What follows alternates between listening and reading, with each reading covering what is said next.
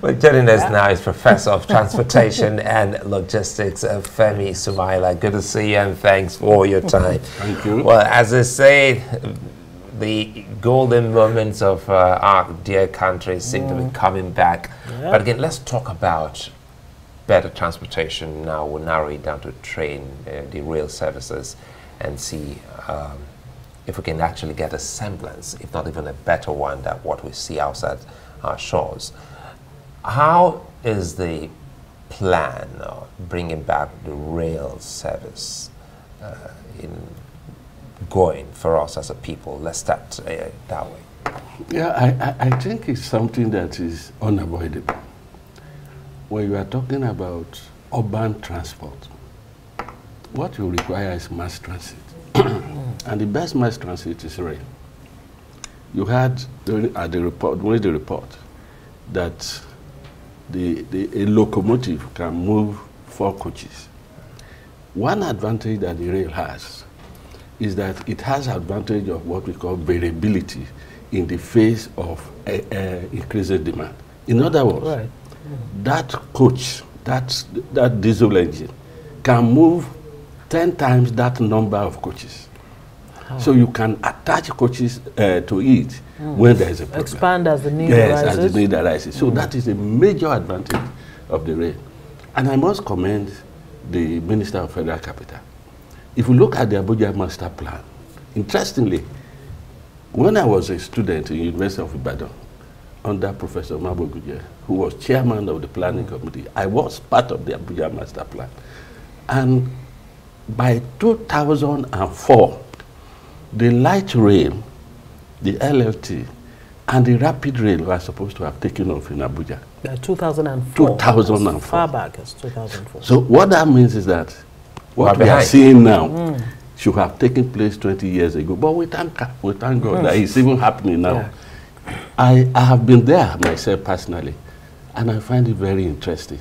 In fact, what we see now is not too far from what we see in other parts of the world, because the coaches, they are modern ones, and that makes me happy. Right. My only challenge is maintenance. And that's a big issue in Nigeria. Not just maintaining the facility, the rolling stock, which is the coaches and the rest, but even the facilities.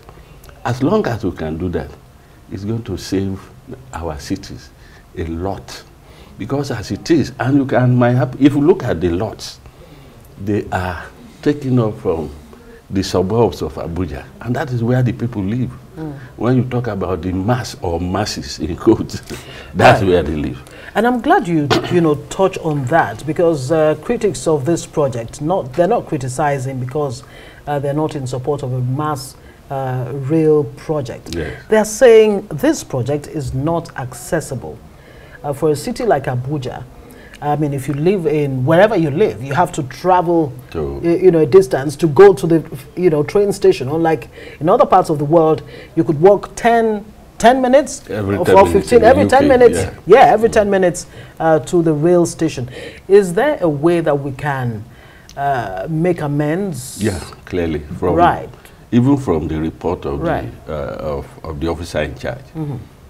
They are just using 2 stations now, 2 lines, and they're already covering 12 stations.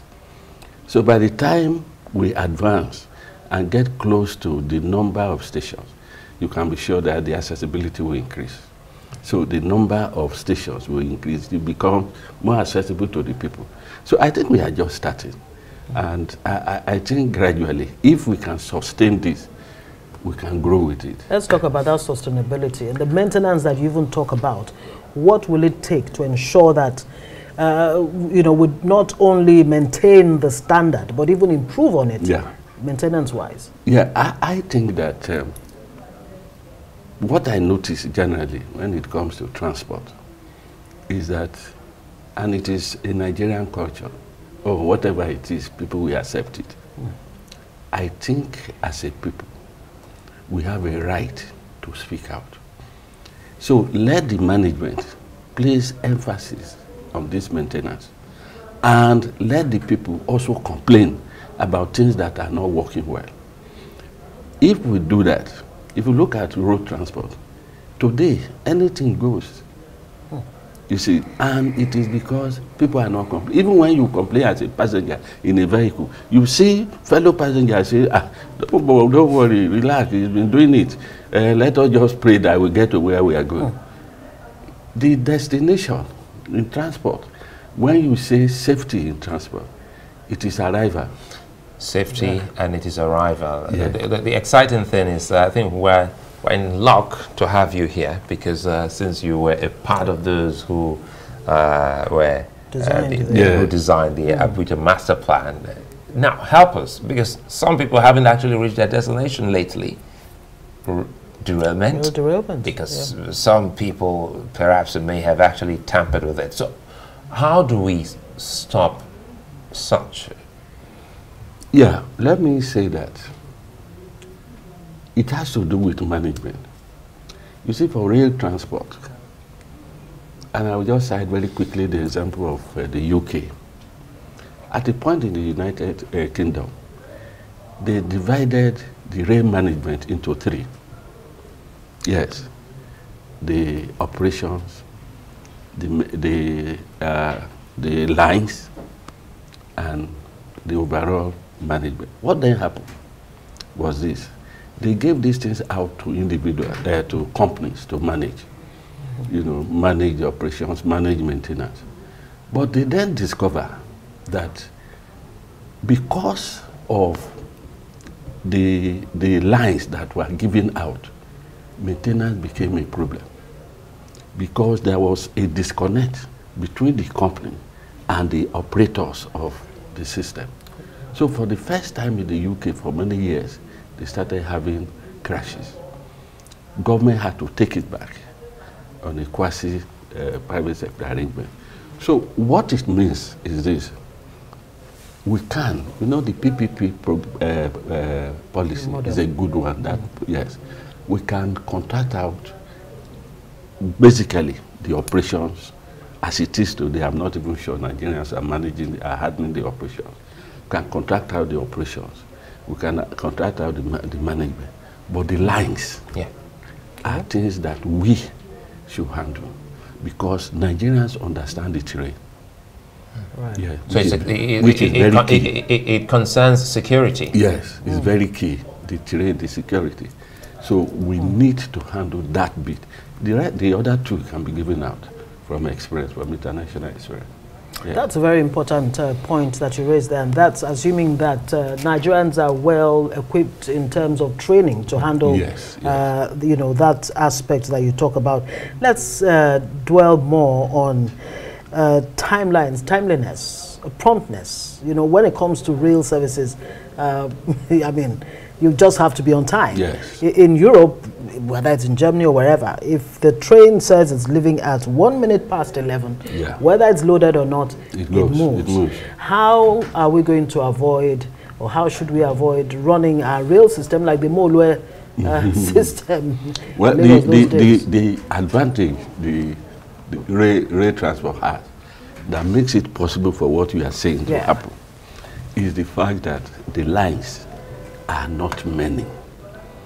Once you leave the stations where you have a number of lines where trains can move and park, once you are on the highways, on the railway itself, you probably have 1 or 2 lines.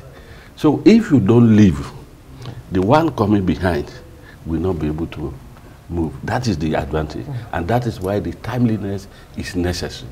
And so it is arranged in such a way that if train A moves, train B gives it 10 minutes, and it also moves. And that's why it is. So eventually, by the time there is full operations, what we are saying can be achieved.